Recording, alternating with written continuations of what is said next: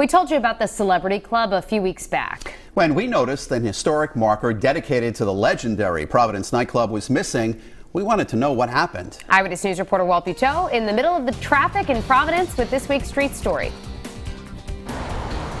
It was a snow-covered winter day when suddenly one of the last reminders of an important part of Rhode Island history was gone from this traffic median in Providence. Hundreds of drivers saw it every day. The sign is gone. What's going on? So it's not a shock the Black Heritage Society's Ray Rickman got a few phone calls when it was missing. I assume someone had taken it down and stole it.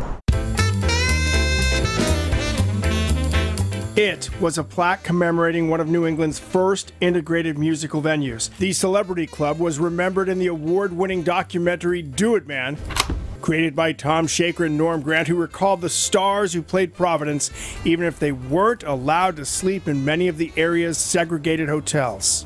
Billie Holiday, Louis Armstrong, Count Basie, Sarah Vaughan, Duke Ellington, Fats Domino. Here's a white entrepreneur trying to make a living. He ought to be able to do it. These are white folks who want to see Nat King Cole. They ought to be able to do it other than on the Ed Sullivan Show. With a couple of inches of snow on the ground, Rickman decided to take a closer look where the plaque used to stand. And I dug through the snow, and there it was.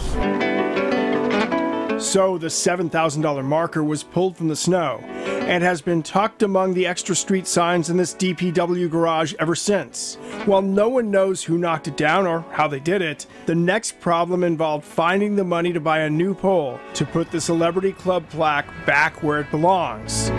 That's when a fellow historian and organization stepped up to help.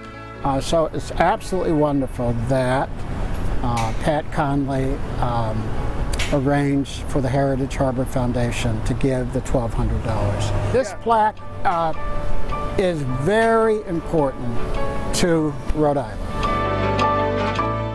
The city of Providence is paying to reinstall the historic marker. In Providence, Walt Buteau, Eyewitness News.